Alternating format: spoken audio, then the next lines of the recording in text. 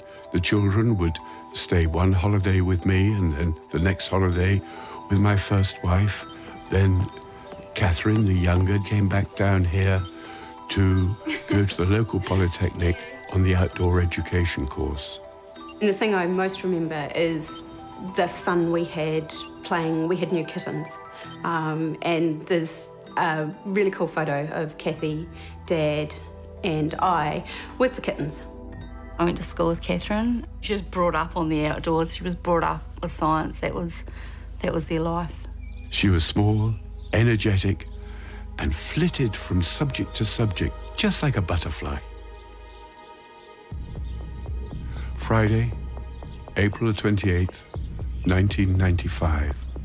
Suddenly, my whole world crashed around me, along with a viewing platform at Cave Creek. With Cave Creek, there were a whole slew of mistakes which were not identified as such at the time and only became apparent when they all came together in a terrible tragedy. I'd been teaching last period in the afternoon, and the school secretary came in and insisted that I had to leave the room and somebody else would look after it. Nobody would tell me what was going on. When we went to the hospital, we all sort of congregated at the hospital, and it was about 8 o'clock at night. We waited in this room. We waited, Lorraine and myself, we waited for 2 hours. Then a kind policeman came in. He had a list of those who had been on the trip. The kind policeman had put a tick and a cross by every name. Then he told us he was going to leave the room, so we, the waiters, could actually look down and see what had happened. And Catherine's name had a cross against it.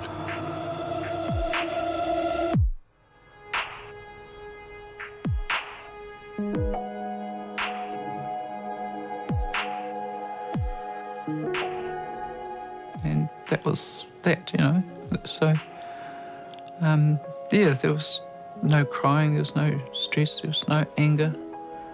It was just, well, it possibly was all on the inside, or was on the inside, but not visible on the outside. I didn't take any time off school. I went straight in.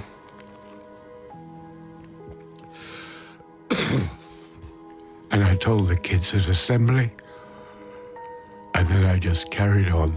That was all I could do. He didn't talk about Catherine's death at all. He got involved in the proceedings with the court and the inquiry into the accident. Andrew McCarthy's daughter died that day. He's been representing himself at the inquiry and has his views on the workmanship. For the sake of the parents today and for the sake of kids in the future, we've got to find out everything we can to prevent any future tragedies. Dad went into, I need something to focus on. I need something else to put my brain into, and so he became very focused and very energised by what actually went wrong. What caused the platform at Cave Creek to fall? How did all of this happen? And he became really involved in the inquiry. And I guess you could call that manic. He was certainly highly involved, emotionally unavailable. He was caught up in what he was doing. Well, Mr. McCarthy was a person who could easily have collapsed with the weight of personal tragedy that he had experienced. However, with the compensation money he received from the government, he helped fund a community centre for at-risk youth, and as part of that, a social worker was employed.